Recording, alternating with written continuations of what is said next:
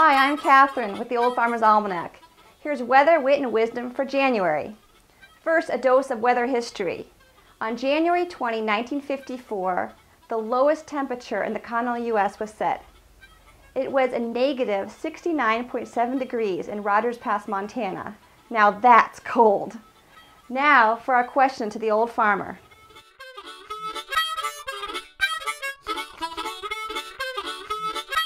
Yes, it's true that some animals can predict the weather. Although some forecasting abilities fall into the category of superstition, many animals respond to changes in climatic conditions, such as barometric pressure and temperature. Birds in particular are sensitive to these changes, which might explain why you can expect a storm if you see robins acting restless and perching in bushes in the middle of the day. But groundhogs may not hold any cards. Hibernation appears to be related to the animal's biological clock and stored up fat, rather than any ability to gauge temperature trends.